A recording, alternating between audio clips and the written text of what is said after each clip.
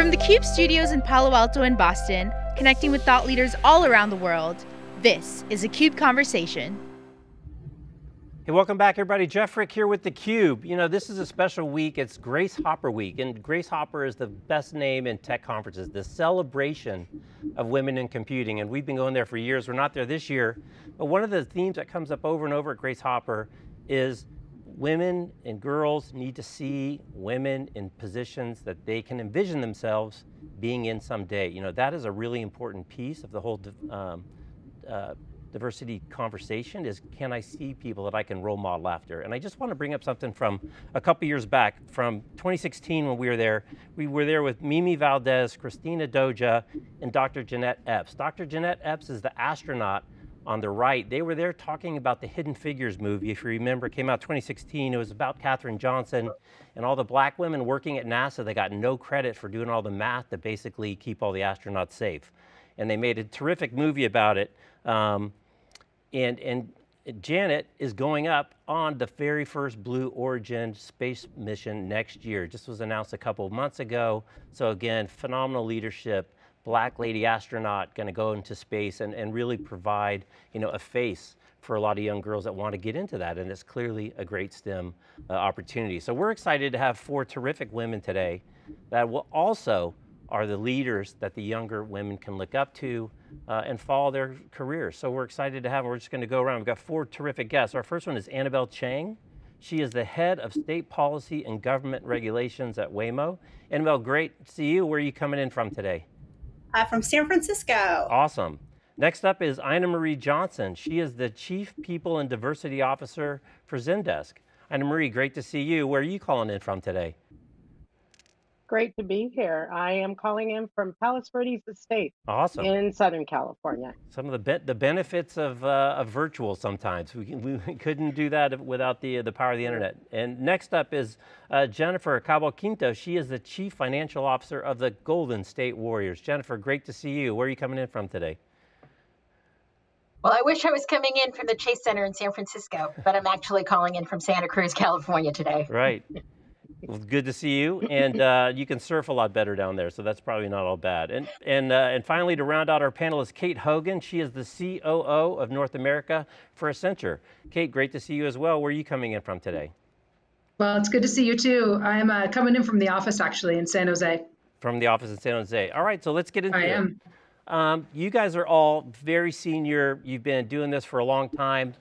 We're in a kind of a crazy period of time in terms of diversity with all the kind of social unrest that's happening. So let's talk about some of first your journeys. And I want to start with you, Annabel. You're a lawyer. You got into lawyering. You did lawyering with Dianne Feinstein, kind of some politics, and also the city of San Francisco. And then you made this move over to tech. Talk about that decision and what went into that decision and how did you get into tech? Because we know part of the problem with diversity is a pipeline problem. You came over from the law side of the house. Yes, and to be honest, politics and the law are pretty homogenous. So when I made the move to tech, it was still a lot of the same. But what I knew is that I could be an attorney anywhere from Omaha, Nebraska to Miami, Florida. But what I couldn't do was work for a disruptive company, potentially a unicorn. And I seized that opportunity, and I was very lucky to join Lyft early on, before ride hailing and ride sharing was even a thing. So it was an exciting opportunity, and I joined right at the exact moment that made myself really meaningful in the organization. And I'm hoping that I'm doing the same thing right now at Waymo. Great. InaMarie, you've come from one of my favorite stories I like to talk about, from the old school Clorox, great product management. I always like to joke that Silicon Valley needs a pipeline back to Cincinnati and Procter & Gamble to get good product managers out here. You were in the classic, right? You were there, you were at Honeywell, Plantronics, and then you jumped over to tech. Tell us a little bit about that move, because I'm sure selling Clorox is a lot different than selling the terrific service that you guys provided to Zendesk. I'm always happy when I see Zendesk in my customer service return email. I know I'm going to get taken care of. Oh, wow, that's great. We love customers like you, so thank you for that. You know, my journey is, you're right, from a Fortune 50, sort of more portfolio type company into tech. And I think one of the reasons is because when tech is starting out, and that's what Zendesk was a few, 5 years back or so, very much an early stage growth company, two things are top of mind. One, how do we become more global? And how do we make sure that we can go up market and attract enterprise grade customers? And so, my experience having only been in those types of companies was very interesting for a startup. And what was interesting for me is I got to live in a world where there were great growth targets and numbers, things I had never seen. And the agility, the speed, the head plus heart really resonated with my background. So super glad to be in tech, but you're right, it's a little different than consumer products. Right. And then Jennifer, you're in a completely different world, right? So you work for the Golden State Warriors, which everybody knows is an NBA team, but I don't know that everyone knows really how progressive the Warriors are beyond just basketball in terms of the new Chase Center, all the different events that you guys put on, and really the leadership there has decided, we really want to be an entertainment company, of which the Golden State Warrior basketball team is a very, very important piece. You've come from the entertainment industry, so that's probably how they find you, but you're in the financial role. You've always been in the financial role, not traditionally thought about as, a lot of women in terms of a proportion of total people in that. So tell us a little bit about your experience being in finance, in entertainment, and then making this kind of hop over to, I guess, Uber entertainment. I don't know even how you would classify the Warriors. Sports entertainment, live entertainment. Yeah. It's interesting. When the Warriors opportunity came up, I naturally said, well, no, I don't have any sports background. And it's something that we women tend to do, right? We self-edit and we want to check every box before we think that we're qualified. And, the reality is my background is in entertainment. And the Warriors were looking to build their own venue, which is more than a very large construction project. I was the CFO at Universal Studios Hollywood, and what do we do there? We build large attractions, which are just large construction projects, and we're in the entertainment business, and so that sort of B2C was a natural sort of transition for me, going from where I was with Universal Studios over to the Warriors. I think a finance career is such a great career for women. And I think we're finding more and more women entering it. It is one that you sort of understand your hills and valleys. You know when you're going to be busy, and so you can kind of schedule around that. I think it's a really, it provides that you have a seat at the table. And so I think it's a career choice that I think is becoming more and more available to women, certainly more now than it was when I first started. Yeah, it's interesting because I think a lot of people think of women naturally in the human resources roles. My wife was a head of human resources back in the day, or a lot of marketing, but not necessarily on the finance side. And then Kate, we're going to go over to you. You're one of the rare birds. You've been at Accenture for over 20 years, so you must like airplanes and travel to stay there that long. But doing a little homework for this, I saw a really interesting piece of you talking about your boss challenging you to ask for more work, to ask for a new opportunity. And I thought that was really insightful that you picked up on that, like, oh, I guess it's incumbent on me to ask for more, not necessarily wait for that to be given to me. It sounds like a really seminal moment in your career. It was important, but before I tell you that story, because it was an important moment of my career and probably something that a lot of the women on the panel here can relate to as well. You mentioned airplanes, and it made me think of my dad. My father was in the Air Force, and I remember him telling stories when I was little about his career change from the Air Force into a career in telecommunications. So technology for me growing up, Jeff, was kind of part of the dinner table. I mean, it was just a conversation that was constantly ongoing in our house. And I also, as a young girl, I loved playing video games. We had a Tandy computer down in the basement, and I remember spending too many hours playing video games down there. And so for me, my history and really at a young age, my experience and curiosity around tech was there. And so maybe that's what's fueling my inspiration to stay at Accenture for as long as I have. And you're right, it's been 2 decades, which, feels tremendous. But, I've had the chance to work across a bunch of different industries. But you're right. I mean, during that time, and I relate with what Jennifer said in terms of self-editing, right? Women do this, and I'm no exception. I did this. And I do remember a mentor and a sponsor of mine who called me up when I was at a pivotal moment in my career. And he said, Kate, I've been waiting for you to call me and tell me you want this job.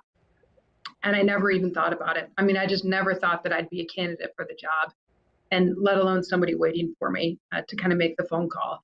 I haven't made that mistake again, but I like to believe I learned from it, but it was an important lesson. It's such a great lesson, and women are often, accused of being a little bit too passive and not necessarily looking out for, in salary negotiations, or, looking for that promotion, or, kind of stepping up to take the crappy job, because that's another thing we hear over and over from successful people is at some point in their career, they took that job that nobody else wanted. They took that challenge that really enabled them to take a different path and really a different ascension. And I'm just curious if there's any stories on that, or in terms of a leader or a mentor, whether it was in the career, somebody that you even knew or didn't know, that was someone that you got, kind of strength from in kind of climbing through your own, kind of career progression. I'll go to you first, Annabelle. I actually would love to talk about the salary negotiations piece, because I have a group of friends that we've been meeting together once a month for the last 6 years now. And one of the things that we committed to being very transparent with each other about was salary negotiations and signing bonuses and all of the hard topics that you kind of don't want to talk about as a manager. And the women I'm in this group with span all types of different industries. And I've learned so much from them, from my different job transitions, about understanding the signing bonus, understanding equity, which is totally foreign to me coming from law and politics. And that was one of the most impactful tools that I've ever had, was a group of people that I could be open with, talking about salary negotiations and talking about how to really manage, equity. Those were totally foreign to me up until this group of women, really connected me to these topics and gave me some of that expertise. So that is something I strongly encourage, is that if you haven't openly talked about salary negotiations before, you should begin to do so. Well, it begs a question: how was the sensitivity between the person that was making a lot of money and the person that wasn't? And how did you kind of work through that as a group for the greater good of everyone? Yeah, I think what's really eye-opening is that, for example, we had friends who were in big tech, friends who were actually the entrepreneurs starting their own businesses, or law firm associates, law firm partners, people in PR. So we understood that there was going to be differences within industry and frankly in scale, but it was understanding even the tools. Whether, I think the most interesting one would be signing bonus, right? Because up until a few years ago, recruiters could ask you what you made, and how do you avoid that question? How do you anchor yourself to a lower salary range or avoid that happening? I didn't know this. I didn't know how to do that, and a couple of women that had been in more senior negotiations shared ways to make sure that I was pinning myself to a higher salary range that I wanted to be in. That's great. That's a great story, and really important to, like you say, pin. It's a lot of logistical details, right? You just need to learn the techniques like any other skill. InaMarie, I wonder if you've got a story to share here. Sure. I just want to say I love the example that you just gave, because it's something I'm super passionate about, which is transparency and trust. And I think that, we're building that every day into all of our people processes. So sure, talk about sign-on bonuses, talk about pay parity, because that is the landscape. But quick story for me, I would say, is all about stepping into uncertainty. And when I coach younger, professionals, of course, women, I often talk about, don't be afraid to step into the role where all of the answers are not bedded down, because at the end of the day, you can influence what those answers are. I still remember when Honeywell asked me to leave the comfort of California and to come to the East Coast, to New Jersey, and bring my family. And I was doing well in my career. I didn't feel like I needed to do that, but I was willing, after some coaching, to step into that uncertainty. And it was one of the best pivotal moments in my career. I didn't always know who I was going to work with. I didn't know the challenges and scope I would take on, but those were some of the biggest learning experiences and opportunities, and it made me a better executive. So that's always my coaching, like go where the answers aren't quite, bed it down, because you can influence that as a leader. That's great. I mean, Beth Comstock, former, I think, vice chair at GE, one of her keynotes I saw, had a great line, get comfortable with being uncomfortable. And I think that's a really good kind of message, especially in the time we're living in with accelerated change. But I'm curious, InaMarie, was the person that got you to take that commitment, would you consider that a sponsor, a mentor? Was it a boss? Was it maybe somebody not at work, your spouse or a friend that said, go for it? What kind of pushed you over the edge to take that? It's a great question. It was actually the boss I was going to work for. He was the CHRO, and he said something that was so important to me that I've often said it to others. And he said, trust me. He's like, I know you don't have all the answers. I know we don't have this role all figured out. I know you're going to move your family. But if you trust me, there is a ton of learning on the other side of this. And sometimes that's the best thing a boss can do, is say, we will go on this journey together. I will help you figure it out. So it was a boss, but I think it was that trust and that willingness for him to stand and go alongside of me that made me pick up my family and be willing to move, across the country. And we stayed 5 years, and really, I am not, the same executive because of that experience. Right, that's a great story. Yeah. Jennifer, I want to go to you. You work for two owners that are so progressive, and and I remember when Joe Lacob came on the floor a few years back and was booed aggressively, coming into a franchise that hadn't seen success in a very long time, making really aggressive moves in terms of personnel, both at the coaches and the players level, the GM level, but he had a vision.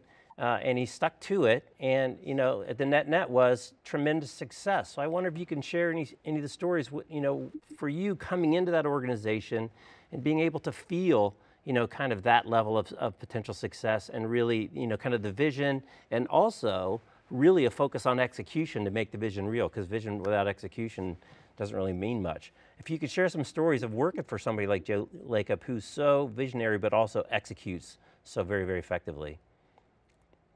Yeah, Joe is, well, I have the honor of working for Joe, for Rick Welts, who's our president, who's, a living legend with the NBA, with Peter Guber.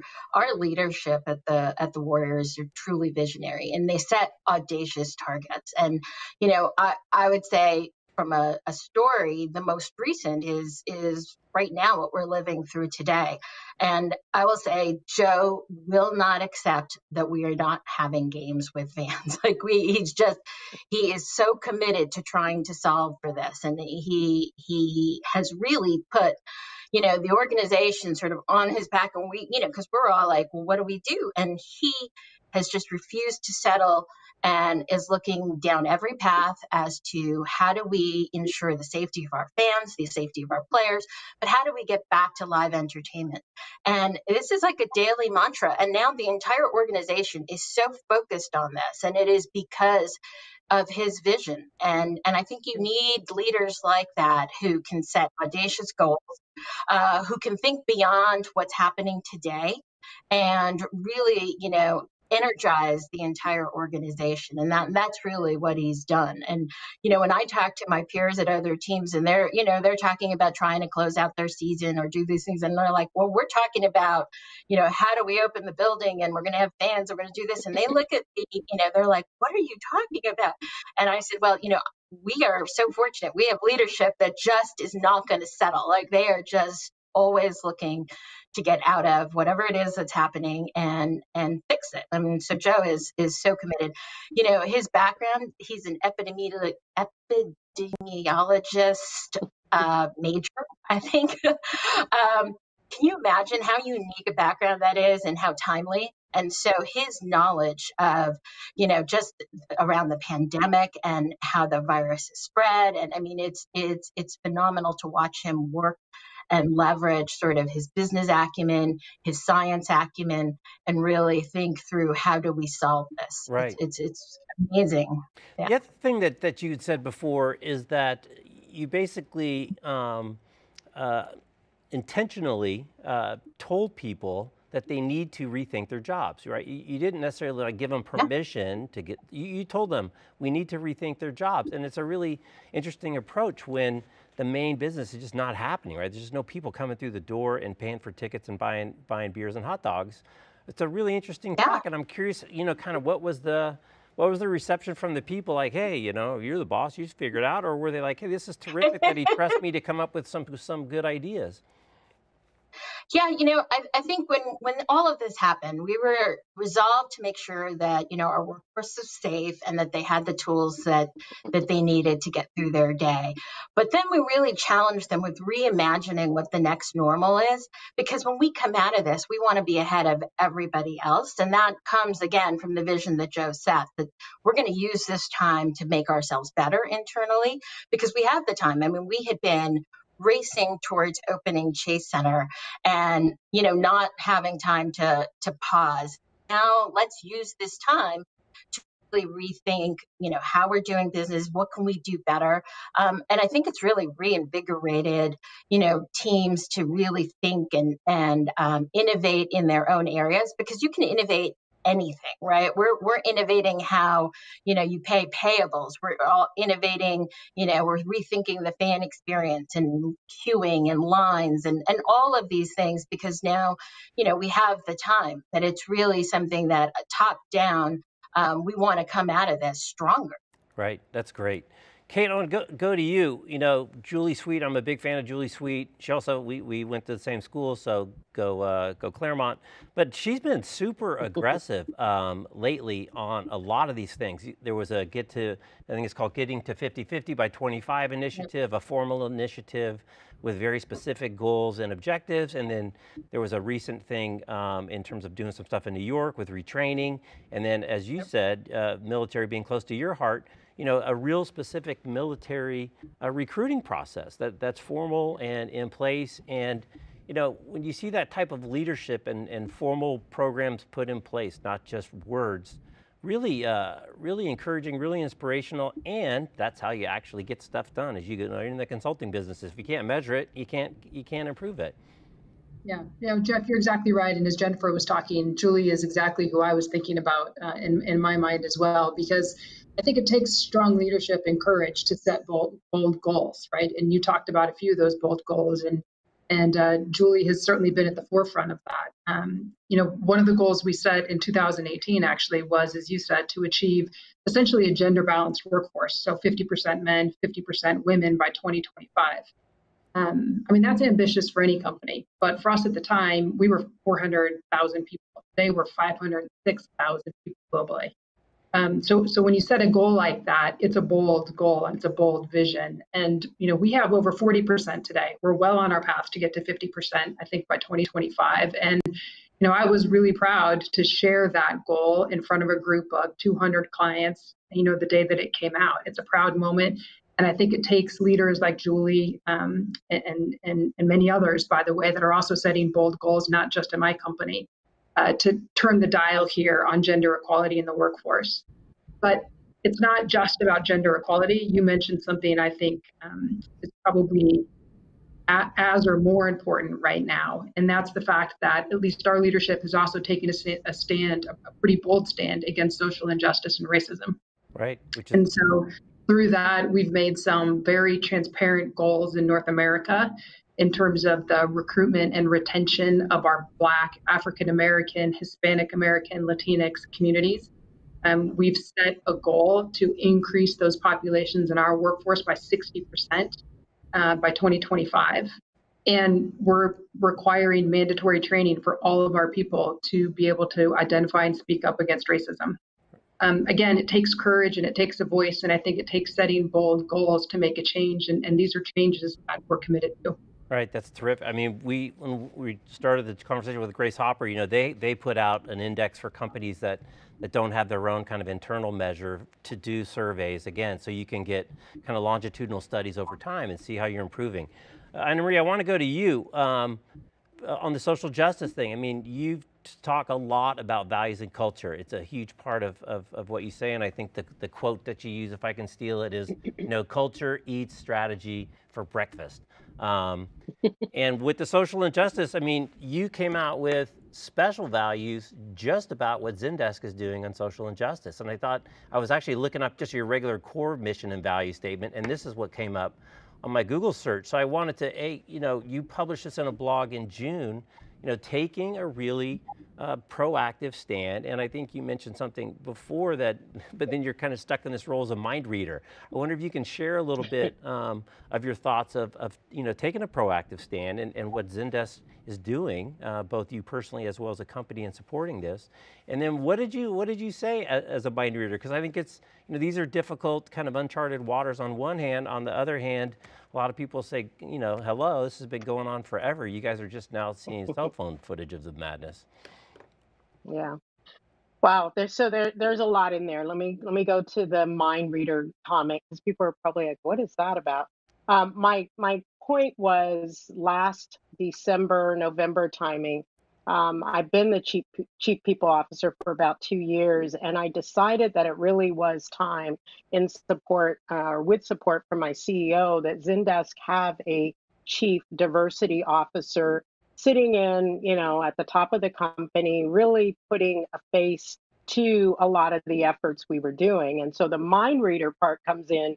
Little did I know how important that stance would become, you know, in the May, June timing. So I joke that, you know, it almost felt like, you know, I could have been a mind reader. But as to what have we done, a couple of things I would call out that I think are really aligned with who we are as a company, because our culture is highly threaded with the concept of empathy.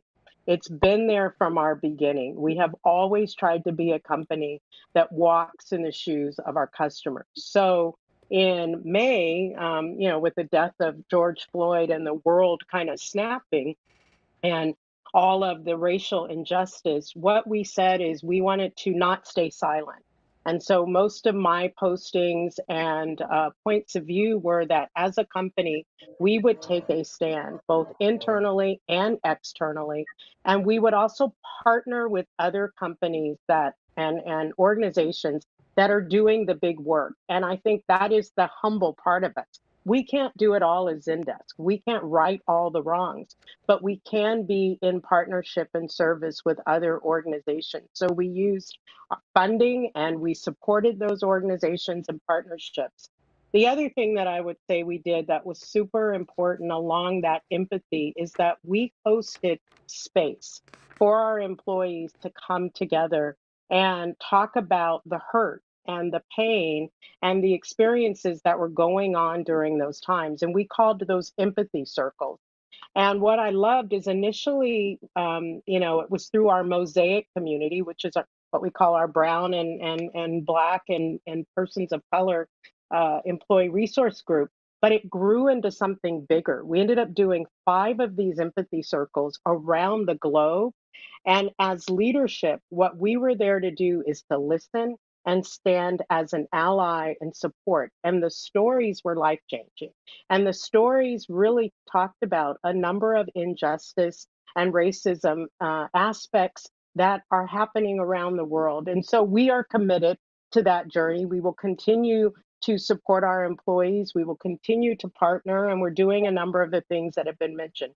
But those empathy circles, I think, were definitely a turning point for us as an organization. That's great, and people need it, right? They need a place to talk, and they also need a place to listen if it's not their experience. And you know, to be empathetic, if you just have no data or no knowledge of something, you need to be educated. So that is phenomenal. I want to go to you, Jennifer, because obviously the NBA has been very, very progressive on this topic, both as a league and then of course the Warriors. We were joking before, I mean, I don't think Steph Curry has ever had a verbal misstep in the history of his time in the NBA. The guy's so eloquent and so well spoken, but I wonder if you can share, you know, kind of the inside the inner circle in terms of the conversations, you know, that the NBA enabled, right? For everything from the jerseys and going out on marches, and then also from the team level, how did that kind of come down? And and what's kind of the perception inside the building? Sure. You know, obviously, I'm so proud to be part of a league that is as progressive and has given voice, allowed, you know, all the teams, all the athletes to express how they feel. You know, the Warriors have always been committed to creating a diverse and equitable, you know, workplace and being part of a diverse and equitable community. I mean, that's something that we've always said, but I think, you know, the situation really allowed us, you know, over the summer to come up with a real formal response, you know, aligning ourselves with the Black Lives Matter movement in a really meaningful way, but also in a way that allows us to iterate, because as you say, it's evolving and we're learning. So we created or discussed 4 pillars that we wanted to work around, and that was really around wallet, heart, feet, and then tongue or voice. And wallet is really around putting our money where our mouth is, right? And supporting organizations and groups that aligned with the values that we were trying to move forward. Heart is around engaging our employees and our fan base, really, right? And so during this time, we actually launched our employee resource groups for the first time, and really excited and energized about what that's doing for our workforce.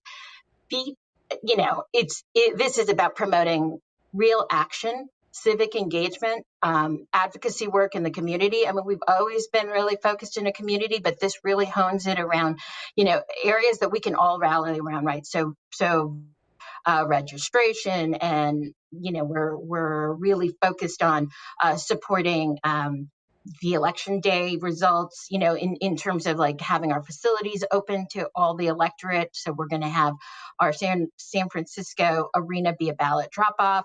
Our Oakland facility is a polling site. Santa Cruz site is also a polling location. So really promoting sort of that civic engagement and causing people to really take action. You know, heart is all around being inclusive and developing that culture that we think is really reflective of the community.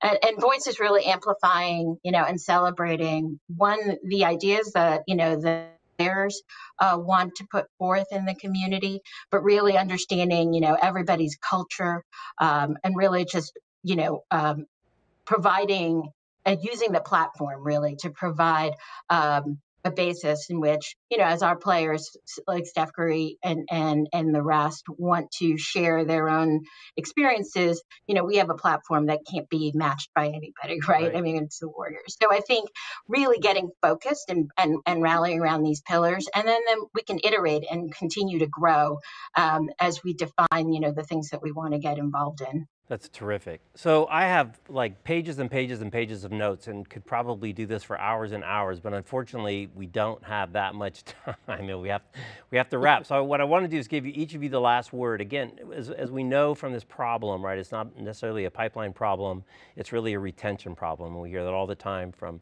girls in code and girls in tech. So what I'd like you to do just to wrap is, you know, just a couple 2 or 3 sentences to a 25-year-old young woman sitting across from you having coffee, socially distanced, about what you would tell her, you know, early in the career, not in college, but, you know, kind of early on. What would be the 2 or 3 sentences that you would share with that person across the table? And Annabelle, we'll start with you. Yeah, I will have to make a pitch for transportation. So in transportation, only 15% of the workforce is made up of women. And so my advice would be that there are these fields, there are these opportunities where you can make a massive impact on the future of how people move or how they consume things or how they interact with the world around them. And my hope is that being at Waymo, you know, with our self-driving car technology, that we are going to change the world. And I am one of the initial people in this group to help make that happen. And, you know, one thing that I would add is women spend almost an hour a day shuttling their kids around, and we will give you back that time one day with our self-driving cars. So that, you know, I'm a mom and I know that that is going to be incredibly powerful on our daily lives. That's great. Kate, I think I might know what you're already going to say, but we'll maybe you have something else you want to say too. I don't know, it'll be interesting. Look, if I was sitting across the table from a 25-year-old right now, I'd say a couple of things. First, I'd say, look intentionally for a company that has an inclusive culture. Intentionally. seek out the company that has an inclusive culture, because we know that companies that have inclusive cultures retain women in tech longer. And the companies that can build inclusive cultures will retain women in tech double the amount that they are today in the next 10 years. That means that we could put another 1.4 million women in tech and keep them in tech by 2030. So I'd really encourage them to look for that. I'd encourage them to look for companies that have support networks and reinforcements for their success, and to obviously find a Waymo car so that they can not have to drive their kids around for an hour when they're parenting in a few years. I love the intentional. It's such a great word. InaMarie. I'd like to imagine that I'm sitting across from a 25-year-old woman of color. And what I would say is be authentically you and know that you belong in the organization that you are seeking. And you are there because you have a unique perspective and a voice that needs to be heard. And don't try to be anything that you're not. Be who you are and bring that voice and that perspective, because the company will be a better company. The management team will be a better management team. The workforce will be a better workforce when you belong, thrive, and share that voice. I love that. I love that. That's why you're the chief people officer and not human resources officer, because people are not resources like steel and cars and this and that. All right, Jennifer, I'll go to you for the wrap. Oh my gosh, I can't follow that. But yes, I would say advocate for yourself and know your value. I think, really understanding what you're worth and being willing to fight for that is critical. And I think it's something that women need to do more of. Awesome. Well, again, I wish we could go all day, but I will let you get back to your very, very busy day jobs. Thank you for participating and sharing your insight. I think it's super helpful. And as we said at the beginning, there's no better example for young girls and young women than to see people like you in leadership roles and to hear your voices. So thank you for sharing. Thank you. All right. Thank you. Okay, thank you. It's great. Thank you. Thank you. All right, so that was our diversity panel. I hope you enjoyed it. I sure did. I'm looking forward to chapter 2. We'll get it scheduled as soon as we can. Thanks for watching. We'll see you next time.